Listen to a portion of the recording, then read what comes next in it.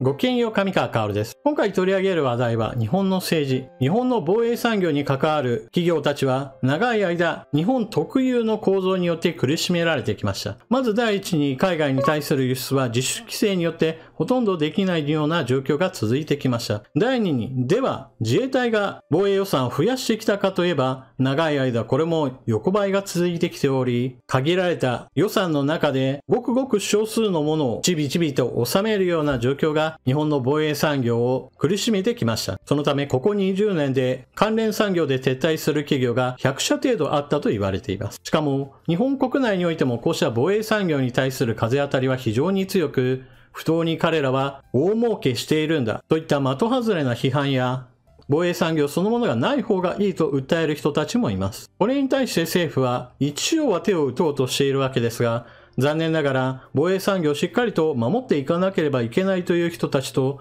これらをいっそのこと潰してしまえという人たち、双方の折衷案のような形で話が進んでいるため、なかなか前へと進まないのが現状です。今回はそうした状況の中において少しでも状況を改善しようと、防衛産業強化法案と呼ばれるようなものが国会で成立したのでご紹介しようと思います。苦しい状況の中で政府が成立させた法案がどのようなものか、早速記事を見ていきましょう。防衛産業への支援強化法案が可決。事業継続困難時に製造ライン国有化可能に。防衛産業への支援を強化するための防衛装備品生産基盤強化法は7日午前の参院本会議で自民、公明、立憲民主、日本維新の会など与野党の賛成多数で可決成立した。国の財政支援を通じて防衛装備品の海外輸出などを促進するとともに、事業継続が困難となった際に製造ラインの国有化を可能にすることなどが柱だ。国内の防衛産業は受注先が自衛隊にほぼ限られ、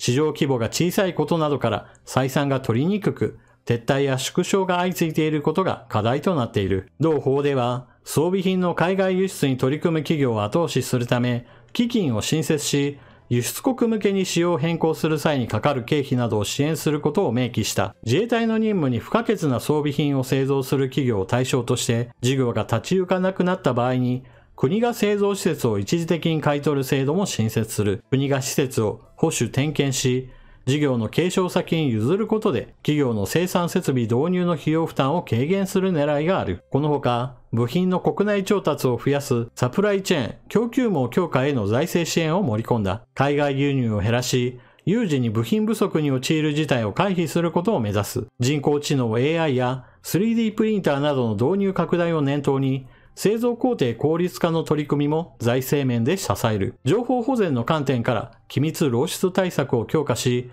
防衛産業関係者が装備品の秘密を漏らした場合は、1年以下の拘禁刑または50万円以下の罰金とする。政府は昨年末に新たに作成した国家防衛戦略で、防衛生産、技術基盤は防衛力そのもので強化は必要不可欠としていた。政府は同法成立を機に、防衛産業の抜本的な立て直しを図りたい考えだ。では、防衛産業を取り巻く状況がどのようなものであるか、そのことを伝える記事、去年のものを引用します。防衛産業相次ぐ大手の撤退。防衛費増額の陰で進む不都合な真実。岸田政権が掲げる防衛力強化で、2027年度までの5年間で43兆円規模に膨らむ防衛費だが、国内の防衛産業に目を転じると撤退する企業が相次いでいる。最近は島津製作所が事業譲渡を含めて検討するなど大手の動きが目立つ。利益率が悪く事業を続ける旨味が乏しいからだ。防衛事業は残念ながら苦しい。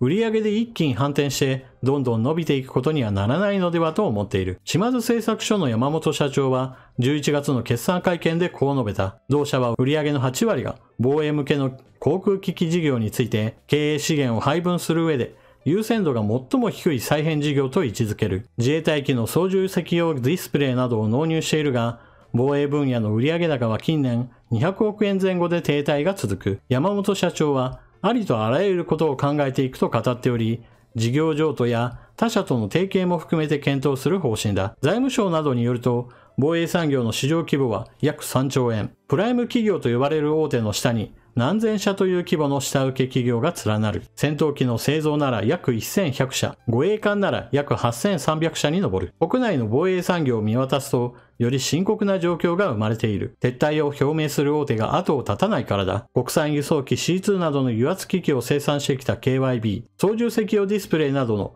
景気事業を手掛けてきた横川電機、パイロットの緊急脱出装置のダイセル、艦艇製造の三井 E&S 乗船、陸事務機機関銃の住友重機械工業、すべて2020年以降に撤退や事業譲渡の方針を示した企業だ。その理由は収益の悪さに尽きる。撤退を決めたある企業の幹部は、一定の規模がないとビジネスとして成立しないのに、売り先が限られる。海外からも引き合いがあったが、自由に輸出することもできないと、防衛装備品特有の制約が生産継続の壁になった状況を説明。民間企業なので収益が出ないことを続けられないと本音を漏らす。別のメーカーの社員は、利益率は極めて低い。売上に占める割合もごくわずか。それなのに特殊な設備が必要となる。経営判断として生産設備などを維持するのは難しいということだと背景を語る。防衛産業20年で100社撤退。近年の主だった企業は小松、三井 E&S ホールディングス、住友重機械工業、横浜ゴム、住友電機工業、茅場、ダイセルなどなど。今回の法案に基づいて何が変わるのか、防衛装備庁がまとめのようなものを作っていたのでご紹介します。基本的には今回の法律によって少しでも防衛産業が衰退することを防ごうとしているわけです。そのための仕組みとして、防衛産業に対しての経営の足を引っ張るような制約について少しでも緩和したり、もしくは資金的に援助したり、助成金を出すなどの政策を行います。しかし、そのような政策を打ったとしても、事業そのものをもうやめてしまおう、生産設備について全てスクラップにしてしまおうという会社が出てきた場合において、そうした製造設備を国が引き取って、製造事業そのものは別の企業が引き継ぐなどする、そのような仕組み作りを行おうとしているわけです。今回の法律は基本的に、これまでよりもより一歩踏み込んで防衛産業に対する支援を行うし、また撤退するにしても失われてしまうものが少しでも少なくなるように手立てを取ろうとするものです。こうした背景にあるのが基本的には防衛産業は自国にあった方が良いという基本的な考え方があります。例えば日本周辺においては非常に危険な国がありますが、それらの国から攻撃を受けた際に日本自身で装備品を製造、調達し、補充する必要があります。例えば現在、ロシアによる侵略を受けているウクライナに対して各国が支援を行っていますが、中立国は必ずしも平和な時とは違った動きをするものです。例えば永世中立国のスイスは兵器輸出を行っている国ですが、販売先の国がウクライナに対してスイス製の兵器や弾薬などを供与したいと考えた時に、スイスはこれを許可しませんでした。同様に日本が攻撃された際に、どこかの国が日本を支援しようと思っても、その国の持っている兵器や弾薬類などがスイス製だった場合において、スイスはおそらく日本に供給することを許可しないでしょう。日本の場合だとスイスから大量に物を買っているわけではないので、心配点としてはそれほど大きなわけではありません。しかし日本の産業として発展していなければ、海外の製品と比べた場合においてどうしても性能で見劣りがする、しかもそれでいて価格が高いといった問題を抱えることとなれば、限られた予算の中でコストパフォーマンスが必ずしも高くないものを装備し続けなければならないといった状況はやはり苦しいものです。こうした問題意識そのものがあるからこそ、こうした法案が出てきて成立しているわけですが、じゃあだからといって今回の件で今後のためを思うと全て万事解決だといったわけではありません。そもそも今回ご紹介した記事でもあるように、海外に輸出するにあたっては現在でもなお自主規制が非常にきつい状態が続いていることは変わっておらず、どんなに支援法案を整備したところであくまでも防衛産業が作ったものは日本の自衛隊向けしか販売先がないような状況は変わりません。日本の防衛予算は徐々に拡充されようとはしていますが、これがいつまで続くかといったことは非常に防衛産業側の方は不安視しており、予算がまた頭打ちになって下がってくるようであれば、生産設備を拡充したり、次の兵器を開発するための研究予算を用意することも困難になってしまいます。ですから、今回の話というのは、良い面と悪い面両方が存在します。やらないよりはやった方が当然良いんだけれども、だからといってこれで万事解決するわけでもない。また、部分的に突っ込みを入れるとすれば、情報漏洩などに対して罰則を設けているわけですが、残念ながら軽い刑だとしか言いようがありません。ガチガチに固めるのであればもっと罰則などについても強化したいところですし、また、日本の防衛産業そのものをしっかりと輸出産業化するのであれば、海外に対して輸出するそのハードルをもっと下げる必要があります。別に紛争国に売りつけてもいいとか、独裁者にどんどんと売ればいいといったような話をしているわけではありません。日本には武器をどのように使うかきっちりと考えている先進国の友好国も多いわけですから、そのような国々との武器ビジネスの話をすればよいのです。日本国内にはどうしてもこのような法案が成立すると、日本が凄まじい勢いで軍拡を行って軍事国家になると叫ぶ人たちがいるわけですが、現状においては全くそのような話ではなく、むしろ衰退する産業の中においていかにしてこれを食い止めるかというレベルにしか過ぎません。この部分が軍事産業は全て悪だとするレテル張りをする人たちのプロパガンダと現実との間の凄まじい落差だと言えます。例えば今回の法案の中では、国が製造施設を保有するといった話も出てきているわけですが、これはそもそも防衛産業側の方がしっかりと利益が出て事業として存続するのであれば手放す理由など存在しません。しかし利益は全然出ないし、この先も全く明るい展望が抱けない、いっそのこと事業として廃止してしまおうと考えた時において、そのまま放置していれば製造装置そのものが本当にスクラップになるし、それに携わっていた工員たちの持っていた技術なども全て失われるといった最悪の事態を避けるために国が製造施設を持てるようにしようという話です。ですから最悪に対する備えの話をしているだけであって、決して日本政府の直轄下において製造設備が凄まじい勢いで整備されていくような話とは全く異なる性質の話なのです。国際情勢が目まぐるしく状況が変わる中においても、基本的にはしっかりと抑止力を持つことが日本の経済活動を持続的に行うためには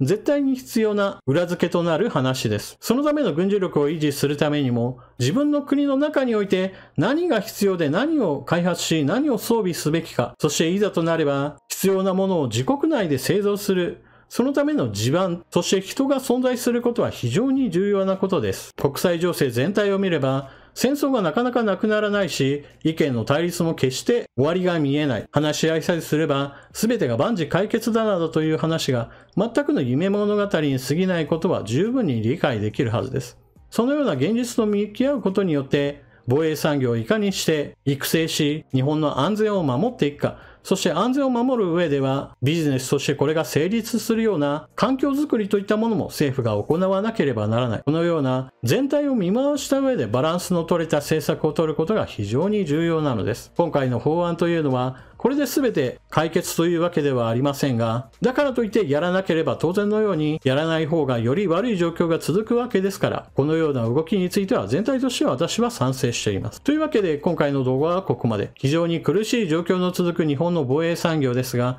政府内によって少しでもこの状況を改善しようという動きがあります。こうした産業を守っていくためにも、友好国に対してビジネスとして輸出できる環境づくりや、またこれらの企業から技術や情報などが盗まれないようにするための対スパイ法の制定や、その法律に基づいた傍聴活動を行えるための諜報機関の設立など、日本には問題が山積みです。まだまだやらなければならないことはたくさんあるわけで、政府には少しでもこれらの問題に取り組んでほしいですし、野党の方も反対ばっかり言っておらず、もっとやらなければいけないだろうと、むしろ尻を叩くぐらいのことをしてほしいものです。それでは動画は最後までご視聴いただきありがとうございました。チャンネル登録していない方はぜひともチャンネル登録していってください。そして動画を見終わったら評価ボタンのクリックとあなたの感想コメントをよろしくお願いします。それでは次の動画でまたお目にかかりましょう。またね。